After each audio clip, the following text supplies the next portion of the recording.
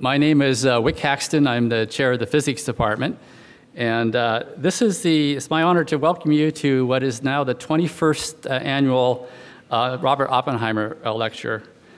This lecture this week comes at a really special time. Next Monday marks to the day the 150th anniversary of the University of California. It was at that point that the State Assembly passed the bill that created the University of California campus here at Berkeley. The charge that was given to Berkeley at that time is interesting. It's very appropriate for today as well. To provide instruction and thorough and complete education in all departments of science, literature, and art, industrial and professional pursuits. And today we actually encapsulate this in the UC motto, which is Fiat Lux, to bring new knowledge to light. So we're proud that on our 150th birthday, Berkeley stands as the world's premier public university. It combines outstanding scholarship with our goal of making education accessible to all. The Oppenheimer Lecture, the 21st of which you'll hear tonight, was established in 1998.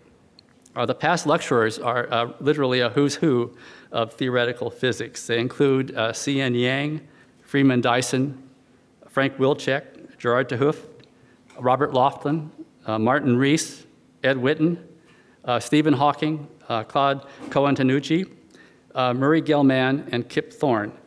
And one other, our own Marvin Cohen, who is in the audience tonight. Robert Oppenheimer was born in 1904. He grew up in an upper middle class family in Manhattan. He graduated from Harvard, majoring in chemistry, entered Cambridge University in 1924 as a graduate student in the hope of working with Ernest Rutherford. Then he left 2 years later in 1926 to finish his PhD with Max Born in Göttingen. He published more than a dozen papers while with Born, mostly focused on the theory of the new quantum mechanics. This included what is probably his most famous work, the Born-Oppenheimer approximation, that describes how you simplify molecular physics by separating the slow motion of the nucleus from the faster motion of the electrons. His oral PhD exam was administered by Nobel laureate James Franck, who stated afterward, "I am glad it is over. He was on the point of questioning me." Thereafter, Oppenheimer joined Caltech as a research fellow, but also spent most of his first year after his PhD working with Ernst West in Leiden and Wolfgang Pauli at ETH. In 1929, on returning to the US, he accepted an associate professorship from Berkeley, and he remained here for the next 15 years. During this period, he did a lot of marvelous work and built a fantastic theory group around him.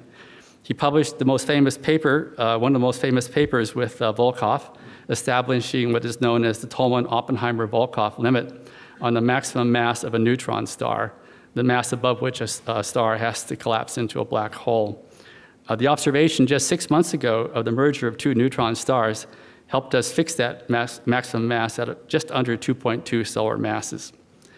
His scientific leadership that he demonstrated here at Berkeley complicated his later life and his role in science. He was selected in 1942 to lead World War II's Manhattan Project's engineering lab, which he helped site at Los Alamos, New Mexico, very near a ranch that he owned. His work culminated there in the successful Trinity test. The decision by our government to then use atomic weapons in the war against Japan was an issue that troubled Oppenheimer for the rest of his life. After World War II, Oppenheimer became very much the public face of science in the US, and it was featured on covers of Time magazine and Life. This period of his life was effectively ended a decade later with the controversial loss of his security clearance in 1954, reflecting the fears at that time that were generated by the new Cold War. Some 10 years later, there was some resolution to this with the honor that President Kennedy bestowed on him, the Fermi Award that was presented by Lyndon Johnson after Kennedy's death. In a sense, Oppenheimer's legacy here at Berkeley is a simpler one that we strive to continue today, and it's really summarized by a plaque that you can visit by going up to the 4th floor of Old LeConte. And we took a photo of that this morning. It simply says, that in these corner offices, 1929 to 1942, J. Robert Oppenheimer created the greatest school of theoretical physics the world has ever known. So it's a very high standard that we try to live up to today. That quote came from Hans Bethe. So now it's my great pleasure to introduce my colleague Saul Perlmutter, who was the UC Professor of Physics and 2011 Nobel Laureate. He's going to introduce tonight's Oppenheimer lecturer, Michael Turner from the University of Chicago. Saul?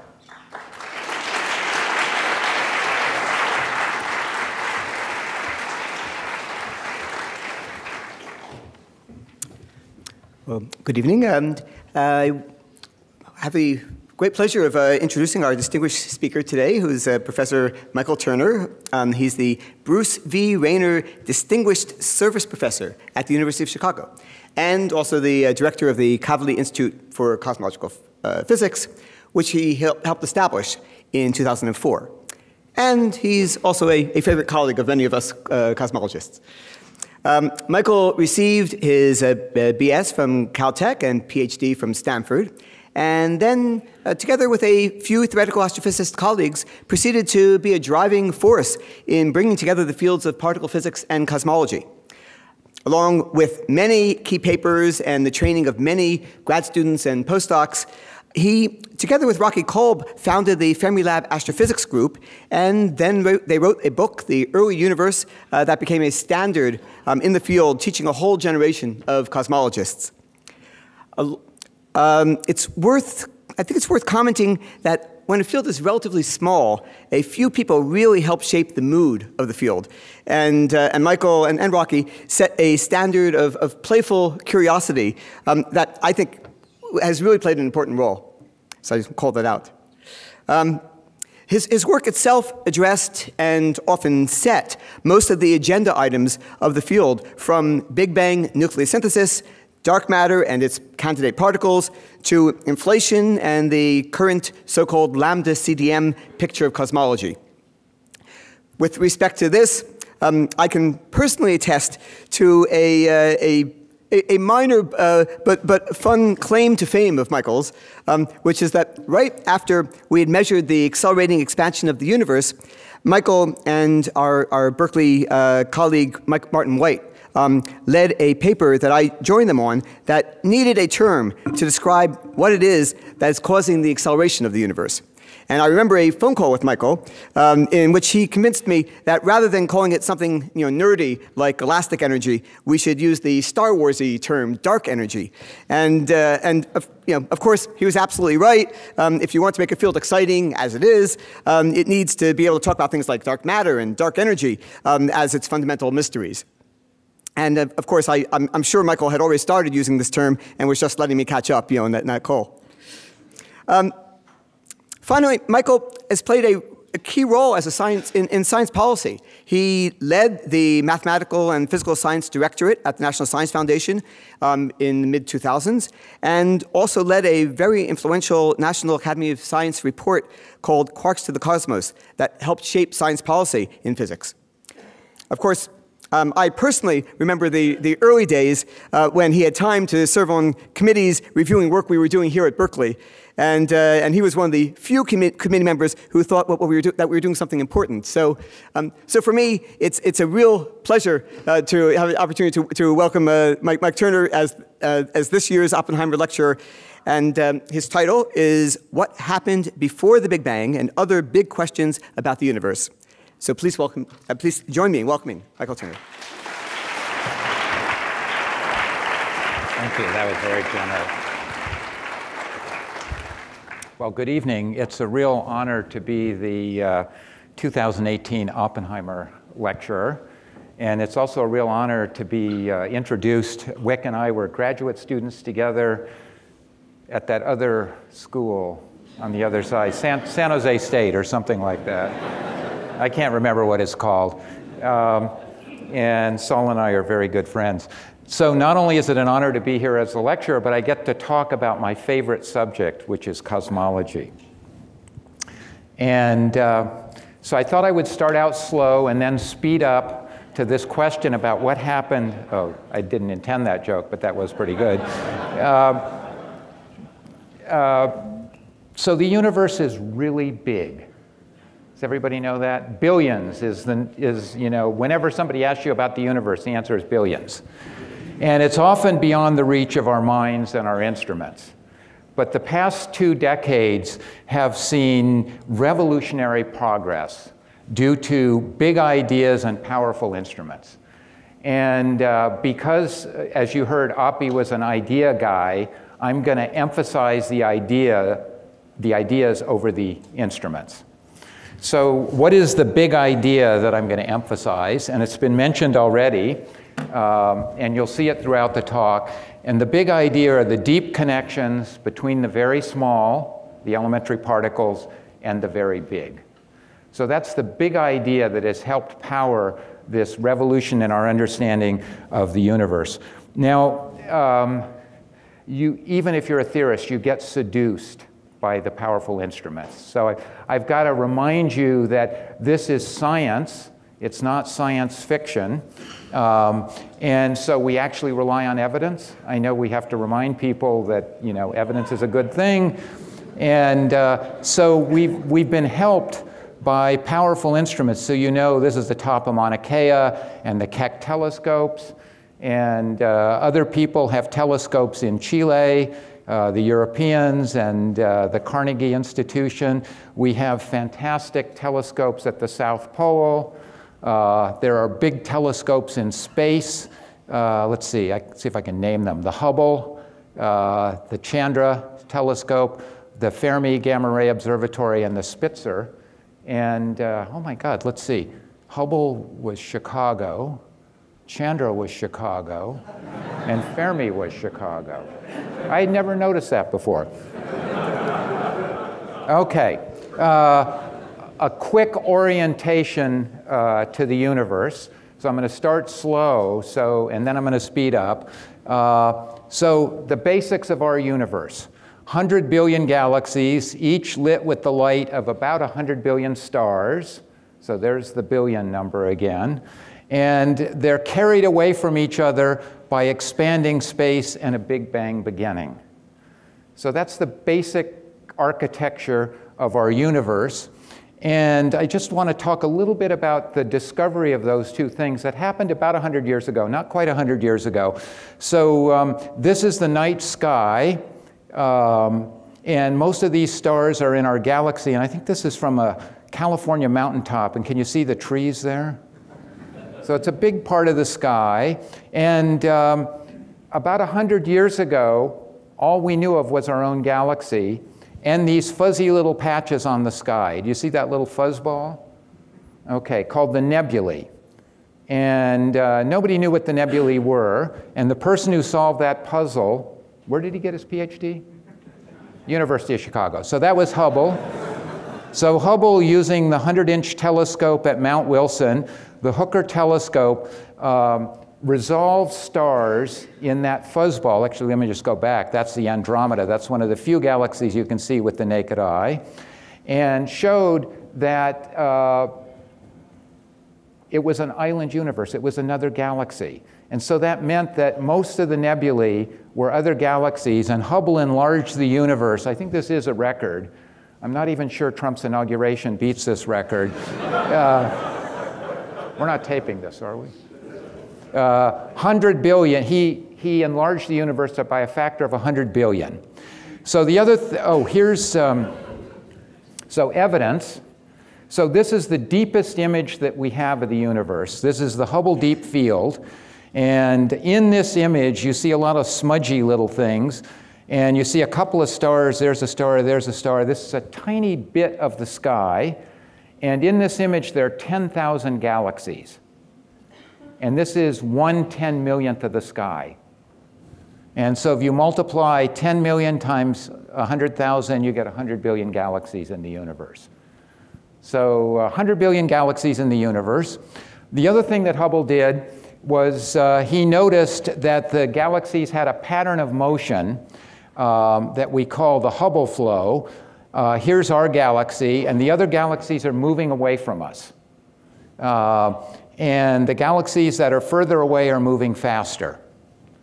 And if you think about this, this looks, let's see, Looks like in the past, all the galaxies must have been on top of one another. And in fact, this pattern of motion is the pattern of the Big Bang. But the person who correctly interpreted that for us, with a little bit of help from some other theorists, was Einstein. So the Big Bang was not an explosion of galaxies into space. It was an explosion of space with the galaxies being carried along. So Einstein's general theory of relativity says that space is flexible, time warps. So space being flexible, the expansion of the universe is actually space expanding and galaxies being carried along. And I'll show you how this works. So there's space, there are the galaxies. Can you see it expand? Okay. Now this is our galaxy. Let's line up those three time frames together. And so you can see from our point of view, all the other galaxies are moving away from us. So are we the center of the universe? Well, the way we do things in science is by polling. How many people say we're at the center of the universe?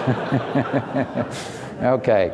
Well, let's try another galaxy. If we line them up on this galaxy, that galaxy sees the same thing, everyone moving away from it. And of course, I should have drawn more galaxies here. And you know, if we were in Cambridge, Massachusetts, at one of those small schools there like Harvard, it would take a third time to convince them. So we'll line it up on that and say the same thing.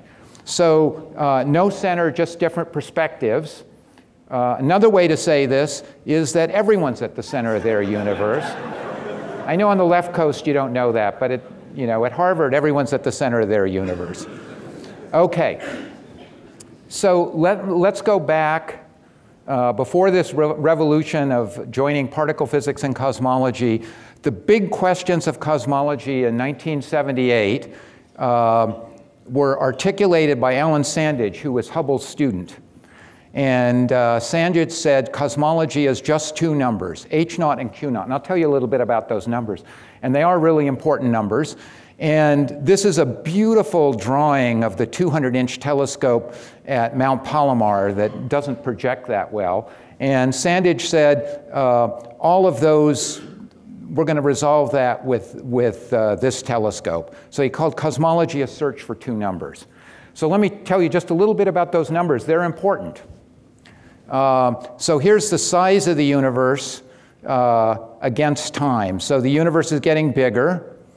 And so that means the universe is expanding, but of course it's slowing down due to gravity. And so the question is, how much is it slowing down? Is it slowing down enough so that it eventually stops expanding and falls back on itself, or does it expand forever? And so let me tell you about H0. That's the expansion rate today. For the mathematically inclined, that's the slope of this line, and that gives you the age of the universe. That's a pretty important number. Q0 is the deceleration parameter, and I'm going to use a technical term from mathematics. It's the droopiness of the line. So if the line really droops, it's slowing down a lot, and the universe will recollapse. So these two numbers were age and destiny. That's pretty important. So that was the conversation. And just to calibrate things at that time, cosmology was tens of astronomers working alone, solitary, trying to figure it all out without the help of physicists. Okay, you may have heard about a discovery. Well, you hear a lot about Nobel Prizes here at Berkeley. So not all the Nobel Prizes go to people at Berkeley, even though maybe they should. Penzias and Wilson got a Nobel Prize in 1978 for detecting the microwave echo of the Big Bang, cosmic microwaves. And the upshot of that is they discovered that it wasn't just a Big Bang, it was a hot Big Bang. And in the beginning, and this is a technical term, it was hotter than hell. And when you heat something up, it's reduced to its most fundamental entities. And around 1980, the particle physicists were realizing that the fundamental entities were the quarks and the leptons. So the 6 quarks that we now know of, up, charm, top, down, strange, bottom, and then the electron and its friends, including the neutrinos, and the force-carrying particles, the photon, the gluon, and then, of course, in the middle, the Higgs boson. So in the beginning, the universe was quark soup. Okay, so that's the big idea. And so here is the universe, starts as quark soup, and then as it expands, it cools, and layer upon layer of structure is built. And at that time in 1980, this is the part that we understood. At about 1/100,000th of a second, the universe was neutrons and protons. The universe was a nuclear reactor and made some helium and deuterium, and then atoms formed. And then at about 400,000 years, gravity took over and took any lumps in the matter and brought them together and made the galaxy. So this is the picture we had. But I call your attention to this first microsecond, the quark soup era. So is anything interesting happened during that time?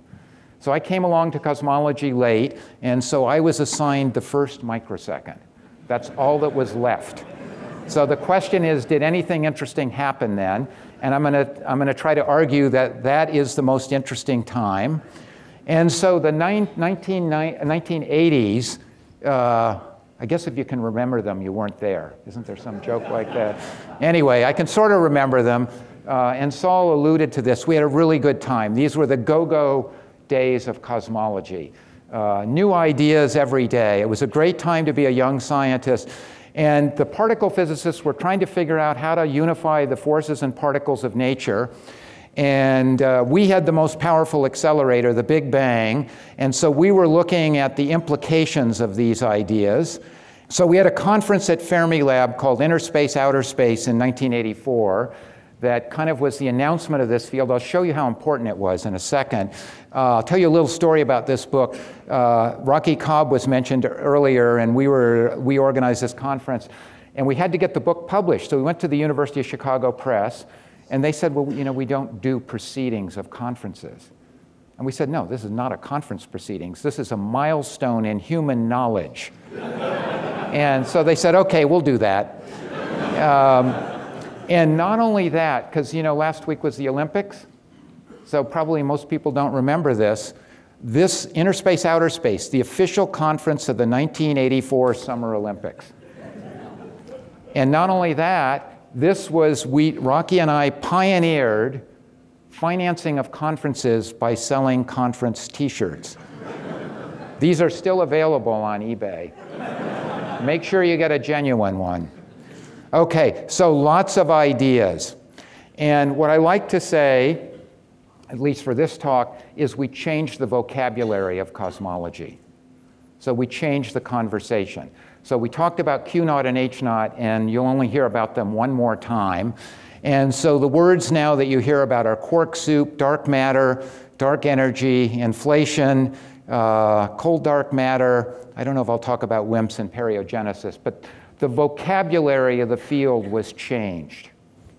And so, and also it went from a little cottage industry to, we brought in those nasty physicists. So physicists and astronomers working together to figure it all out.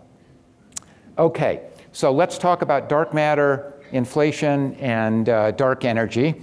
So in 1970, the late Vera Rubin discovered dark matter. So how did she do that? So she was looking at, I believe this actually is the rotation curve of the Andromeda galaxy. So here's the Andromeda galaxy. And the stars in Andromeda are moving around on Andromeda. And this chart here is how fast they're moving around Andromeda, plotted against how far their distance from the center of Andromeda. And I said flat rotation curve, so this is called the rotation curve. You'll notice that the stars that are way out there are still moving fast. Does everyone see that? And if all the gravity were due to the stars, you don't need math to realize that shouldn't happen. Because when you're getting way far out there, the gravity is weakening, and you better be moving slower, otherwise you're going to escape. And so this was the evidence for dark matter. And so the upshot is the galaxy has this starry nugget, but it's surrounded by an enormous, we call it a halo, of dark matter. So the question was, what is the dark matter? And I won't bore you with going through all the things we eliminated, but the best bet is the dark matter is a new form of matter predicted to exist by these particle physics theories that unify the forces in nature. So that's the idea. The dark matter particle is something new. And actually, these are all still current today. This is a slide from 1990. The axion, the neutralino, everybody's heard of superstring theory. So the neutralino is the lightest supersymmetric particle. Here were the neutrinos. So those are particles known to exist. So they're not quite as interesting. And we now know they have mass, but they only contribute a few percent. So they're a spice. So the idea is that the dark matter is a new form of matter in the universe. Okay.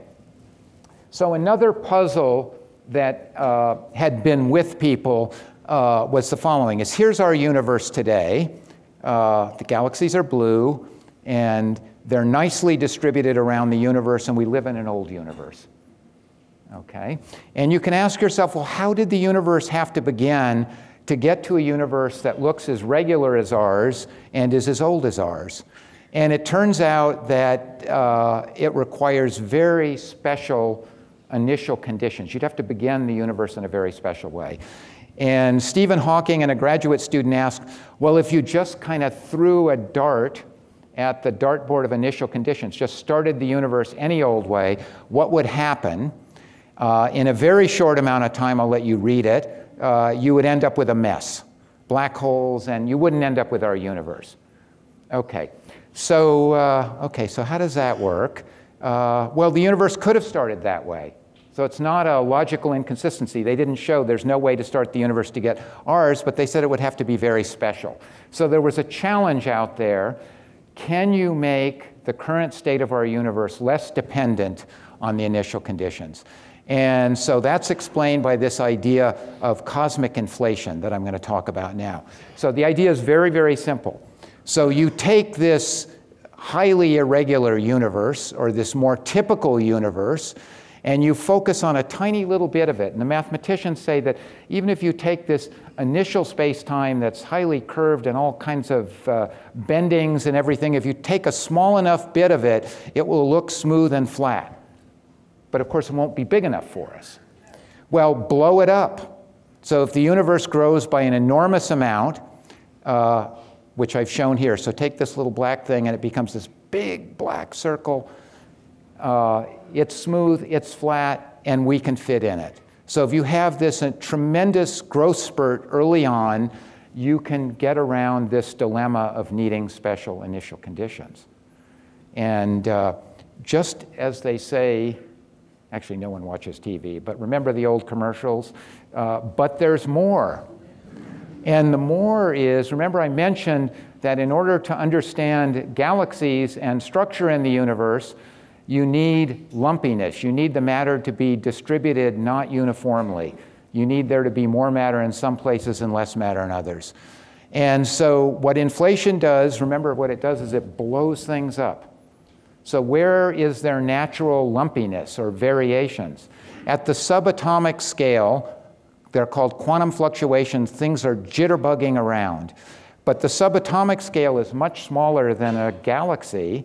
So how can that work? Well, inflation stretches these subatomic quantum fluctuations into enormous fluctuations of enormous wavelength, and they end up being places of more matter and less matter, and they become the seeds for the large-scale structure in the universe. Okay. So inflation. So how did this happen? So when we used to explain this, we said, well, there's this scalar field, and we start with a state of false vacuum, and we didn't know any scalar fields, and now we know one, the Higgs. So the Higgs is a scalar field. So there's a field that might be the Higgs, probably not, but is a cousin of the Higgs that drives inflation. And so this early growth spurt is driven by a scalar field related, hopefully, to the Higgs field, tremendous amount of expansion, and when this false vacuum energy decays, it creates the quark soup. That's idea number 2. And Stephen Hawking, I think everyone recognizes Stephen in this picture. And I'll let you find me in this picture. I'm the one with the good legs. So that's just a little hint. So Stephen Hawking had the world's most amazing workshop in the June of 1983, where most of these details were worked out. And I know I guess, well, Jim Bardeen is smiling and Stephen is smiling, and some of us look more, well, Paul Steinhardt is smiling. But it was a fantastic workshop where work actually got done and the details of this got worked out. So now let me bring you to dark energy, which Saul mentioned. And so, you know, Sandage carefully defined the deceleration parameter because we know the universe is decelerating, not accelerating. So you have to put a minus sign in there. And of course, once Saul and his colleagues measured it, it turns out that the universe is actually speeding up. Okay, so how can that happen? Well, repulsive gravity is a feature of Einstein's theory. I don't mean that Einstein's theory is repulsive to study, but in it, you can have forms of energy that have repulsive gravity. And they're called dark energy, as Saul explained. So that's the definition of dark energy. So what would be an example of dark energy? So the simplest example of dark energy is the energy of quantum nothingness. So I know this is California, so this is the Zen part of the talk. So we all want to... what is nothing? Nothing is something. It's filled with particles living on borrowed time and borrowed energy. And so the quantum vacuum is alive with these virtual particles.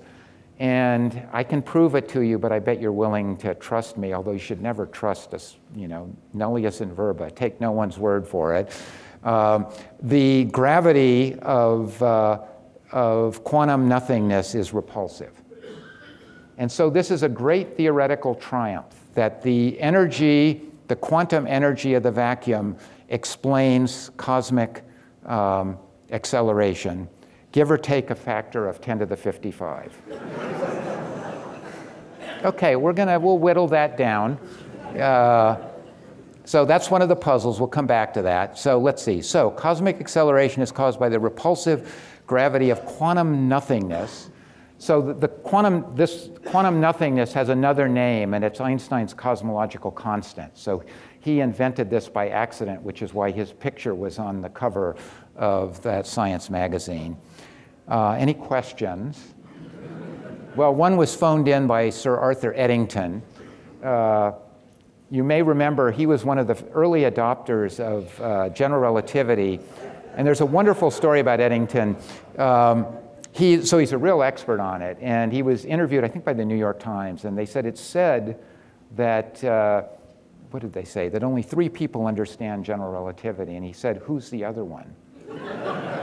Anyway, he says no experimental results should be accepted until confirmed by theory. And so that, what he's really saying is science is not just a book of facts, but it's understanding. And so we have to understand, we've got to resolve, you know, within 10 to the 55 is not good enough. Okay, so we've got a bit of a puzzle there. Okay, so we put all of these pieces together, and this is our story of the universe right now. We have a pretty name for it. It's called lambda CDM. So lambda is the symbol for Einstein's cosmological constant.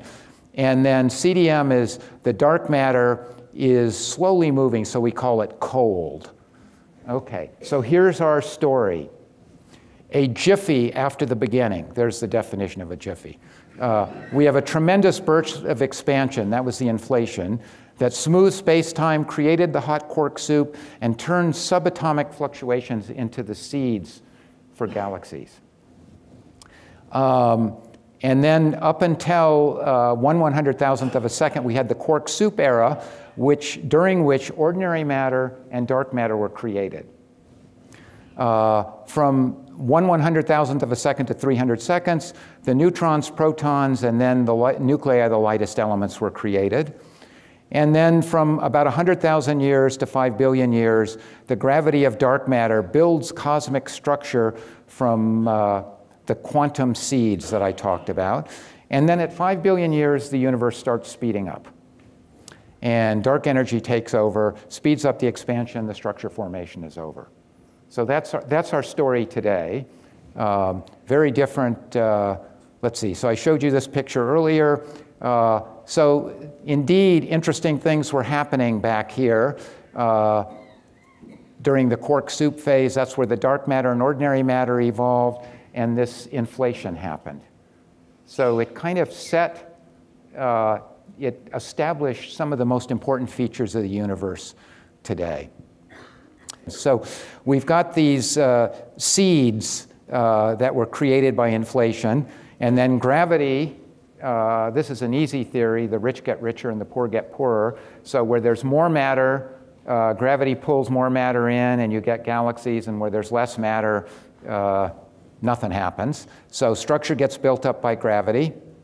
And the way the gravity gets built up is small things like galaxies form first, and then larger things form later. And this theory is highly predictive, better than this cartoon, which shows time going down.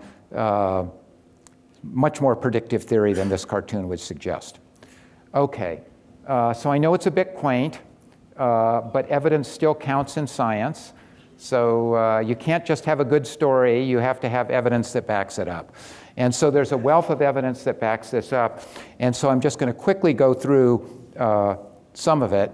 So this is a graph that I ask you to bear with me on. This is a wonderful graph that testifies to how powerful our instruments are.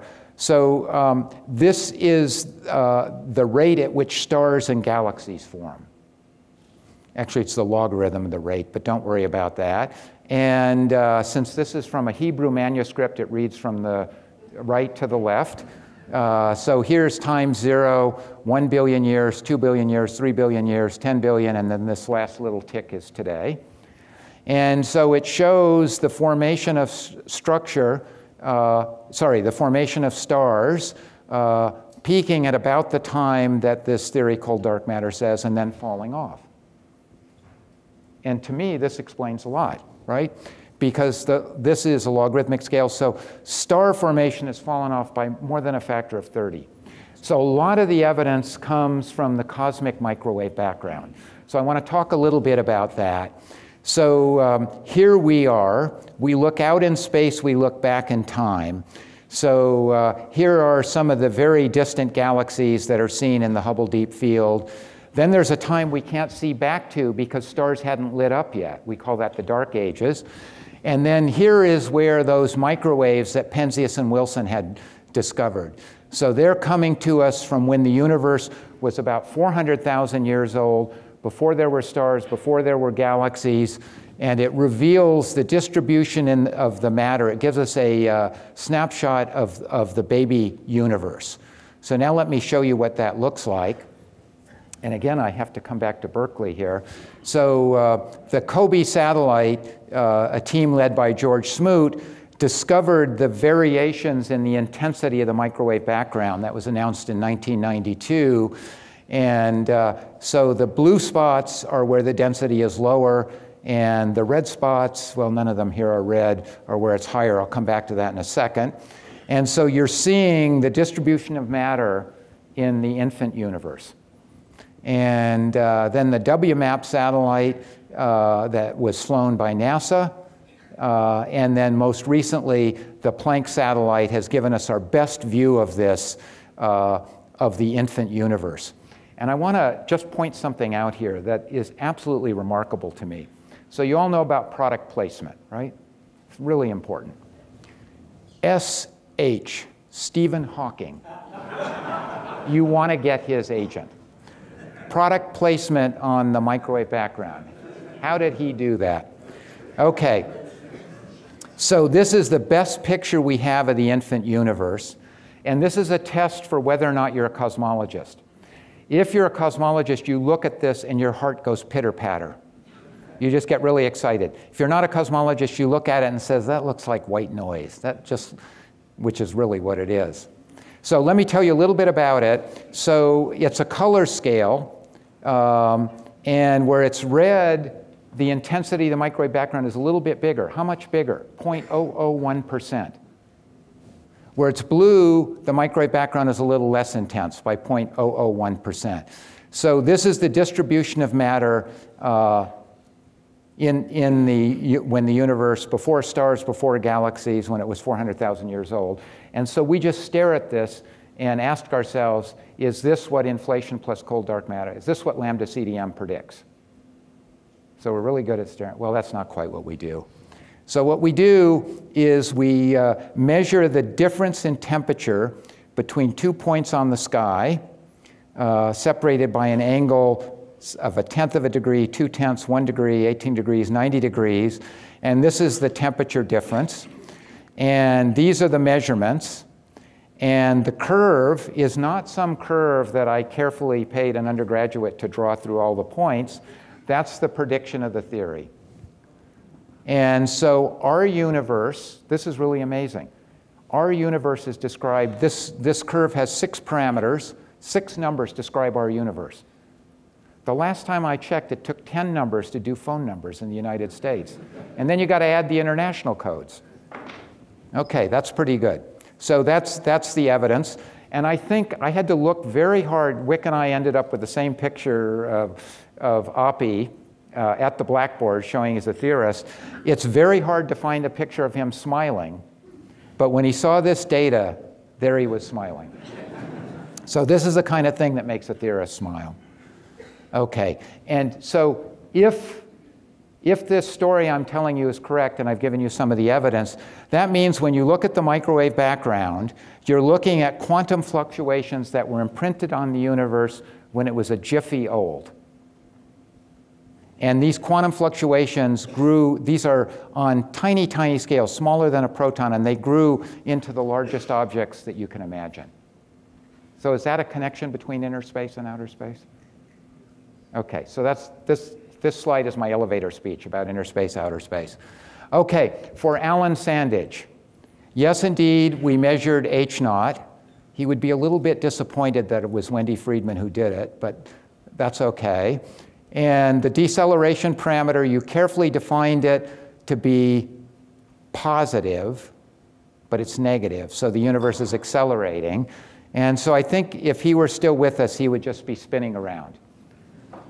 Okay, back to this picture of the destiny of the universe. So how does that work? Because I know you all heard this on your mother's knee about, the 3 kinds of big bangs and the universe is slowing down and mothers never lie. But as you were falling asleep, your mother said, well, if there's dark energy, the story's a little bit different. And so here we have an accelerating universe, and so we don't know what its destiny is. It could continue to accelerate, and then we have a cosmic redout about 100 billion years from now. It could recollapse, the dark energy could go away. Until we understand what the dark energy is, we can't say anything about the destiny of the universe. So we have this beautiful theory built upon these 3 mysterious pillars: dark matter, dark energy, and inflation. And so here are the big questions today, and I'm going to get to the one that I know you all want to know. So what is the dark matter particle, or is that even the right question? Because often we ask the wrong question. What is the nature of the dark energy and our cosmic destiny? When did inflation took place, and what is, tell me more about that scalar field. And the ordinary matter, how did that ordinary matter originate, and then what happened before the Big Bang? And actually there's even a bigger question, which is more important to the young people in the audience. What will change the conversation next? These are our questions. These are not the ultimate questions. There's going to be some more questions down the line. So dark energy, my colleagues accuse me of wandering around talking about this being the most important problem, profound problem of all time. And I went back and looked at that tape of Katie Couric interviewing, now who was that? Sarah Palin. And great minds think alike. You betcha, Katie. I believe in dark energy. We can see it from Alaska. Now, what I wish she could see from Alaska is W first. And so this is the satellite that NASA was on schedule to launch, in the early 2020s, that we heard a few weeks ago might have been canceled, but I don't think it's going to be. After this lecture, it can't be canceled. Okay, dark matter. So we got the full court press on this. So if it's a new particle, can't we produce it at the LHC? They're trying. Our halo is full of these particles. Can't we detect them? One of your own faculty members, Bernard Satellet, has spent the last 20 years of his life trying to detect these particles, and they're very shy. And you have to go deep underground. So they are currently in an iron mine in Sudan. So they're trying to detect these dark matter particles. My colleagues, this again is the advertisement for Chicago. If you want to be a graduate student, do you want to go to Minnesota or do you want to go to Italy? And so my colleagues are using xenon in the Gran Sasso tunnel to try to get the dark matter particles. Okay, before the Big Bang. Okay, I know that's what you is. Everybody still with me here? Okay, I'm going to give you 3 ideas. They're all wrong. But that's not the point. The question is now in play. It's within the realm of science. And I've selected these answers to show you how clever nature is. The answer to this question is not going to be, someone sneezed. So here we go. So let's go ask Einstein. So here's everything I told you about the Big Bang. The quark soup, the neutrons and protons, structure formation, and here's the Big Bang. So what does Einstein say? So Einstein says that the Big Bang was the singular creation of space, time, matter, and energy. So there is no before the Big Bang. Now, that's pretty good. That's neat and tidy. But his theory is highly suspect at this point in time because his theory has something called a mathematical singularity, and his theory doesn't incorporate quantum mechanics. So we don't think he got the last word on gravity. But the wonderful thing about science is sometimes you can get the right answer for the wrong reason. So maybe the string theorists are going to save him. So maybe this is such a nice idea. The Big Bang is the emergence of space and time. Now, don't look at me like that. I have no idea what that means. The emergence of space and time, what would it mean? Well, St. Augustine understood this. When he was asked, what did God do before he created heaven and earth? You know the answer he gave? Created hell, for those who would ask that question. But it's such a neat and tidy answer. He said, well, you wouldn't want the creator sitting around forever waiting to think about. So he created time at the same time. Let's see. I didn't want to say it that way, but you know what I meant. Okay. So maybe he got the right answer for the wrong reason. So here's another one. So that's one way. It could just be neat and tidy that the Big Bang, there is no before the Big Bang. It was the creation of matter, energy, space, and time. So I told you about inflation. Here's this little Big Bang wedge.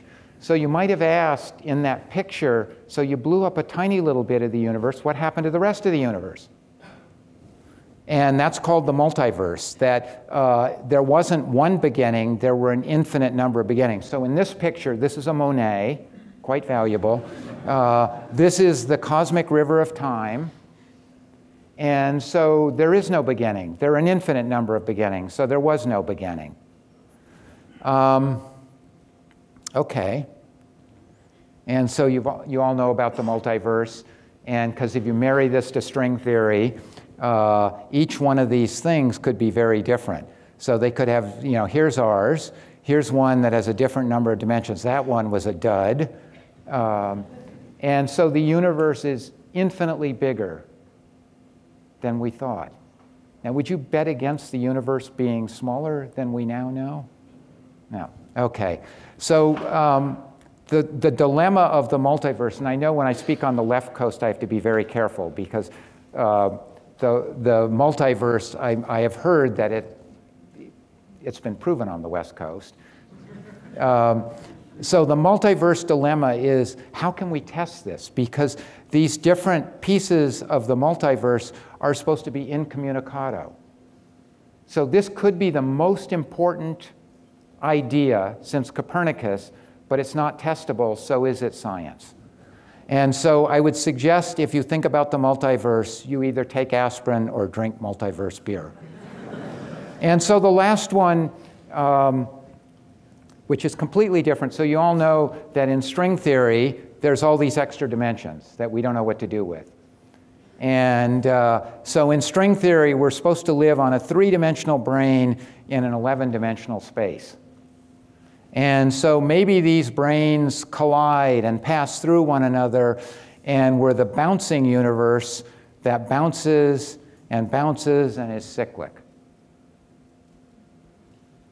So I have no idea if any of these ideas, in fact, I'm pretty sure none of these are correct. But this is now a question that we can start thinking about, and the first step is asking questions and trying to test our ideas. So let me finish by saying, you know, the Oppenheimer lecture is where theorists get to gloat. Is that right, Wick? We get to, good. And theorists say that ideas matter. And this idea of the deep connections between the quarks and the cosmos changed the conversation. So the conversation used to be about 2 numbers. Now it's about dark matter, dark energy, and the unification of particles. Thank you very much.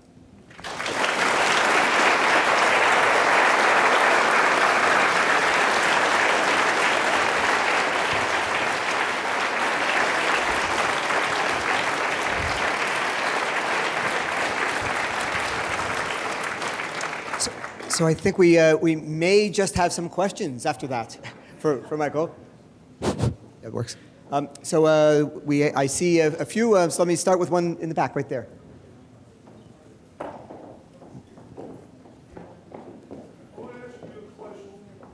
Microphone coming. I want to ask this question. At the very beginning of the lecture, you said that the galaxies were not expanding in a pre-existing space, that space was expanding, and the galaxies were just floating along in space. Now, I want to ask you this. Suppose Joe Blow comes along and he tells you, BS, can you do an experiment to distinguish and show that it's space expanding and not the galaxies blowing apart? Or the other way around. What is the experiment to distinguish between those 2 possibilities? Even a Gedanken experiment. Well, so I think the best evidence that we have, the best description that we have of the data is that space is expanding. So the best description we have is the theory that I gave you, and it fits all the data. But let me just give you one thing that might convince you. And that is that the light from these distant galaxies gets stretched as well. So the light from these very distant galaxies gets redder and longer in wavelength. So everything is being stretched with the expansion. And so that's our best description. It fits all the data. And you're free to come up with a better description, but it has to fit all the measurements that we've made.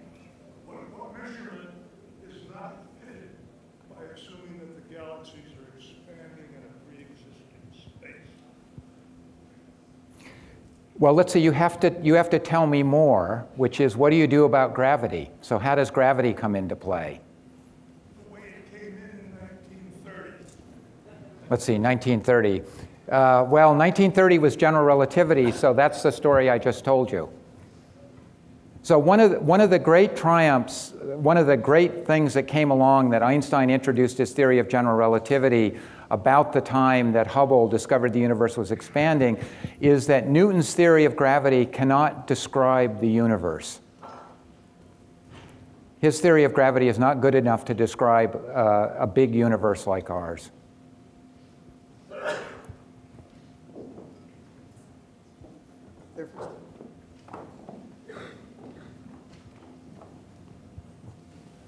Yes. When these, the brain colliding brains, so you're recycling old universes that way. And so can black holes survive from one collision through and be in the next universe? So I think the details of the cyclic universe are not good enough to give you the answer to that. One of the nice features, I mean, not that the cyclic universe is ready to be tested, but one of the nice things that people like about the cyclic universe is one of the tragedies of our universe is that eventually the universe, if it keeps expanding, gets very boring. All the stars die out, all the free energy goes away, and it has a thermodynamic death. And so one of the things that people find attractive about the cyclic universe is you get to start things all over again. But the details are not worked out well enough to make a prediction like, well, can black holes go through that bounce?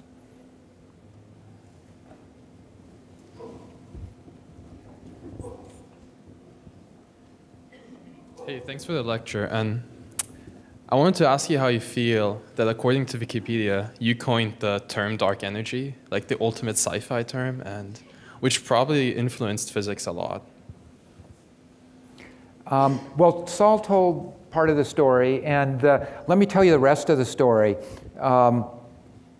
So astronomers could not believe the magic that the dark energy provided. We didn't talk about the universe being flat, but one of the predictions of inflation is that the universe should be flat and uncurved. And about the time Saul came along with his discovery of the accelerating universe, we were running short by a factor of 3 for the energy to make a flat universe. And Saul's accelerating universe solved that. So that was terrific. And so the astronomers said, we're done, it's lambda. And so had we allowed them to call it lambda, then all we would do is measure how much lambda there is, instead of asking the bigger question, is it really just lambda, or is it something much more interesting? And so part of the reason to use dark energy was to avoid people using the cosmological constant. To say, no, we don't know that it's the cosmological constant. It could be something much more interesting, and let's measure the properties more carefully. Right over here we have the father of W first. He named it Snap. Yeah, he doesn't even remember. He's invented so many good things. And SNAP was supposed to be the mission. It's now become W first, to figure out, is this really just lambda? Is it just quantum vacuum energy? Or is it something much more interesting?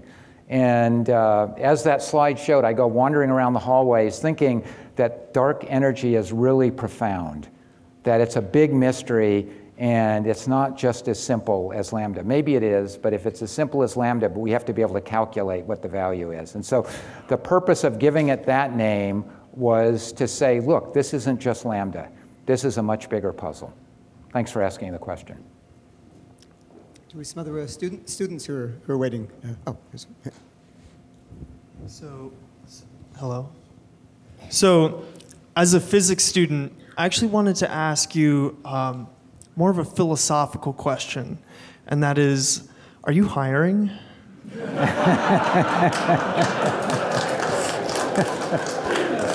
We would, that was a good pitch. We'd love to have you at Chicago. You're an undergraduate?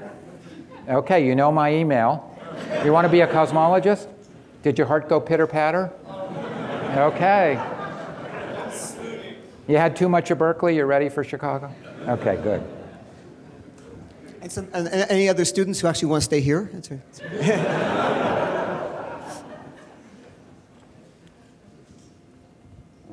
Sorry, I think it's going to right there. Hi. Hello. Does quantum entanglement play any part of the theories of the Big Bang? Say it again? Does quantum entanglement play any part in the theories of the Big Bang? Not yet. All right. But it could. So let's see, boy, I thought emergence was hard to say. I'm just going to say the words, I don't understand them. But some of the people studying quantum entanglement say that quantum entanglement is what space-time is, that space-time is made of quantum entanglement. That's all I'm going to say. I'm not going to say any more about that. But I will say a little bit more about this, that as I was telling the students at lunch, that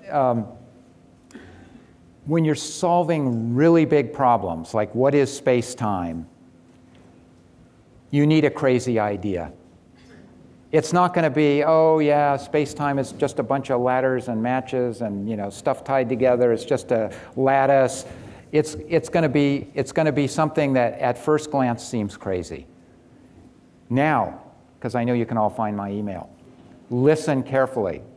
Not every crazy idea is the solution to a profound problem. Most crazy ideas are crazy. And so sorting out, finding that one little diamond in the rough. But when you're looking at very, very big, I'll just give you an example of general relativity. Newton's theory had one teeny tiny flaw. 43 arc seconds in the precession of the perihelion of Mercury. His theory was there for 250 years. This is one little flaw. It could be a measurement error. Who cares about Mercury? It's not that interesting. We don't live on Mercury. And look at general relativity. It couldn't be more different than Newton's theory. So Newton's theory talks about the inverse square law of force. So the new theory wasn't, oh, it's not inverse square law. It's 1 over r to the 2.1. No, it's that space-time is flexible. And so these new ideas to explain the big puzzles look crazy at first blush. And so when when my colleagues who are studying the fundamentals of quantum mechanics say that space-time might be a construct of quantum entanglement, who knows?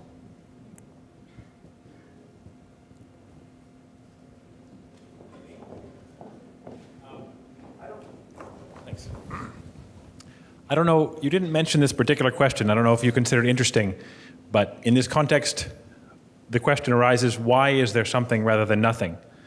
And is there any progress on answering that question, or in other words, the preponderance of matter over antimatter, or however you would couch that question? So the latter question, why the latter, let me answer the question. It's a presidential news conference, so I'll answer, well, actually, no more. I'll answer the second question because I can answer it. So I didn't tell you about the origin of ordinary matter. And the big puzzle there is what you alluded to, is in this quark soup, there were equal amounts of matter and antimatter. And so why is there matter today at all? It should have all annihilated. And so one of the things that happened during that quark soup phase is an excess of matter over antimatter developed. And not all the matter particles had an antimatter particle to annihilate with. And so you're left with a little bit of matter. But the why there is something rather than nothing, I think you meant the bigger question. Why is there a universe at all?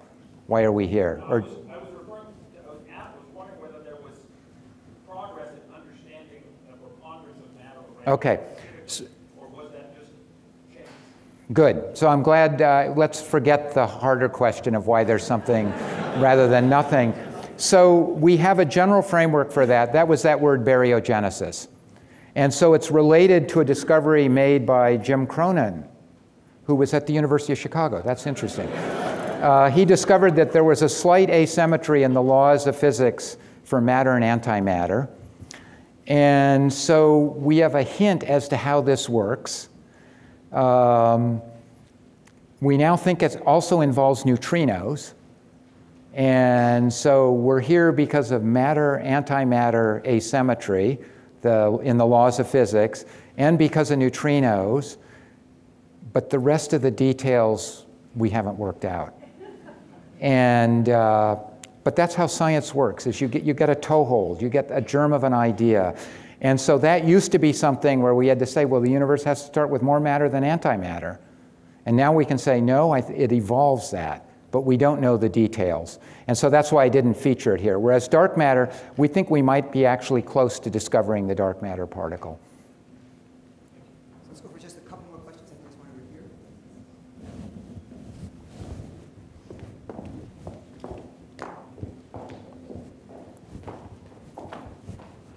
Hi. First off, thank you so much for the great lecture.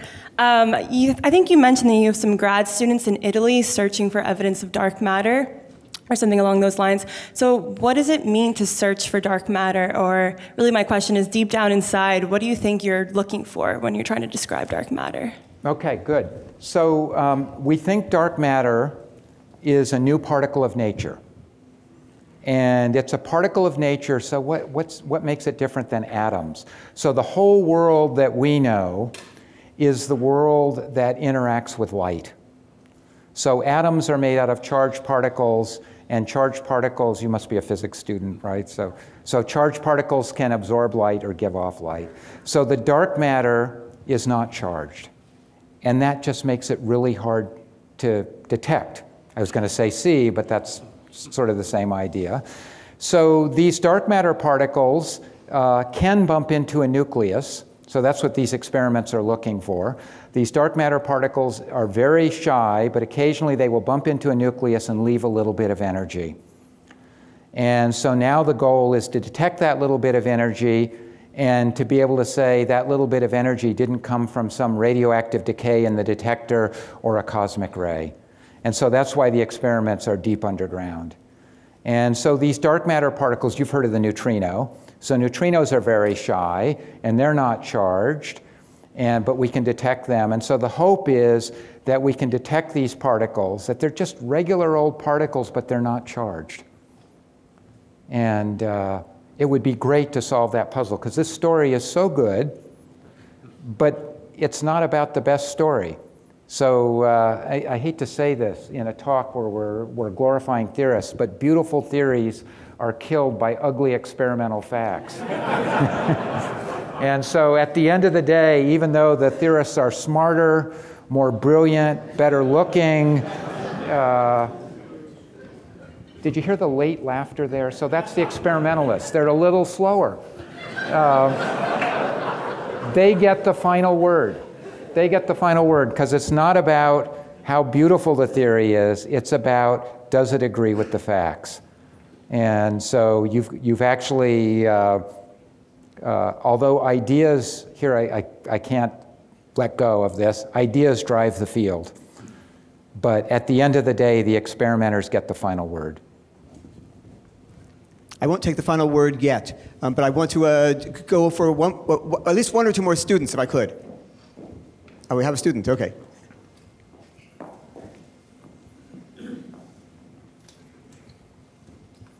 Hi. Hi, I know you didn't want to talk too much about the big fancy tools that are being used, but I was wondering if you could expand a little bit on what could be measured that isn't being measured, and what could be measured that isn't being measured could mean for answering any of this. Oh, so what's my wish list on things to be measured? Is that? Sure. Well, so number one on the wish list is that beautiful satellite flying over Alaska. Actually, I don't think that's the orbit you wanted, is it? Would it go over Alaska? I don't know. No, it goes out to L2. So W First is a mission that we'd really like. We'd really like to better understand what's going on with the acceleration of the universe. So we want W First. So that's 2 billion, or is it 3? Well, if you have to ask, you can't afford it. Dark matter. So I feel like we're really close on the dark matter. And so I'd like more dark matter experiments. So the range of the dark matter space that we can explore, we've got one more good go if we build detectors that aren't 1 ton, but are more like 10 tons. So we want to do that. That's next on my wish list. And you got your checkbook out? Yeah, I think those are only 200 million. So you could do a couple of those. Let's see, what else would we like? I want a surprise. That's what I would really like. I think that's what we're really missing, is a surprise. So we're going along, everything fits too well. We want a big surprise. We want something that's completely unexpected. So can you build an instrument that will provide that? I got you. Okay, that would be priceless. I mean, in science, we like surprises because we get to the point where we think we have nature cornered, right? It's dark matter, it's dark energy. But that may not be where it is. We need a surprise to jar us a little bit. Saul jarred us a little bit with finding that the universe was speeding up and not slowing down. We need another one of those. All right, let me take the last question, and I saw there was still a student that was waiting in the back.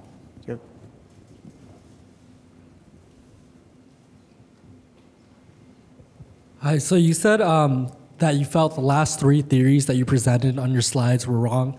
I just wanted to know, like, what do you think the beginning of the universe was, and should we even keep looking at these theories if we can't test them, or should we start completely fresh with a brand new experiment and see where we get from there? Were you asking me the multiverse question? Was that it? We call it the M question. So first of all, you should not listen to advice from anyone like me. That would be a very bad thing to do. And I'm really just giving you the dilemma on the multiverse. And I should have phrased it a little bit more carefully. So our best understanding is that these different pieces of the universe are incommunicado. And if that would be true, boy, that's a tough one. That's a tough one. How would you ever test that? But how do you know they're really incommunicado? So don't take my word for it. So maybe we don't understand the multiverse theory well enough. So maybe there is some way to test it. And it's really high stakes. I say this, some of my friends know that I'm not the biggest fan of the multiverse, but I say honestly it could be the most important idea since Copernicus. But it's really a dilemma because I don't know if it's testable, and we don't want to, the science brand is, it's not how we want it to be, it's how it is. That's what science is all about. And so I think it's great that people are studying the multiverse on the left coast. I think that's good. And in the third coast, we don't have to study it. And so we have a portfolio, we don't want everyone doing the same thing. So you have to make your own decision. But it's really high stakes. And when I came to Chicago, my mentor, Dave Schramm, said, I think there's something in bringing together the very big and the very small. And my PhD advisor, who was a great guy, said, I wouldn't do that. I think that's too risky. You ought to do something like gravity waves. Well, that turned out to be pretty good advice, but I would have had to wait slightly longer for something to come home. So my advice to young people is it has to sing for you. It has to sing for you. It has to be something that you're willing to be passionate about. I mean, look at Saul here.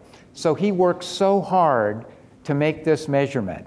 When people were saying, this is a dumb thing to do, it'll never work.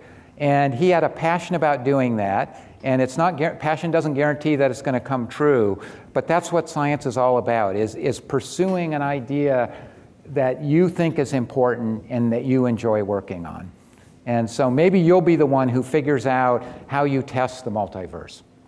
Thank you very much.